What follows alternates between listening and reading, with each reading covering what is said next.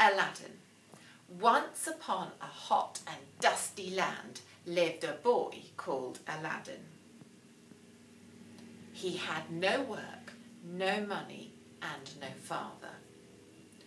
One day he saw a strange man with sharp eyes, a pointed beard, and fingers curled like claws.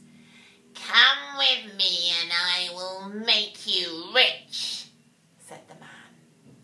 He took Aladdin to a deep cave covered with an ancient stone. "Lift the stone and I will make you rich," said the man. Aladdin did as he was bid. "Find the lamp and I will make you rich," said the man.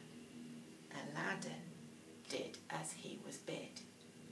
"Give it, give it, give it," said the man. But Aladdin did not like his tone. "No," he said.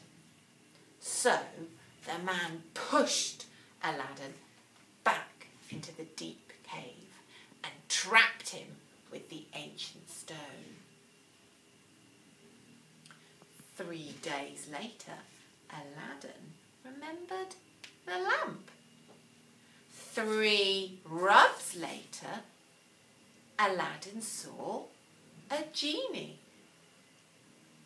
3 wishes later, Aladdin was free, rich, and married to the princess. And the lamp? Aladdin hid it in the deep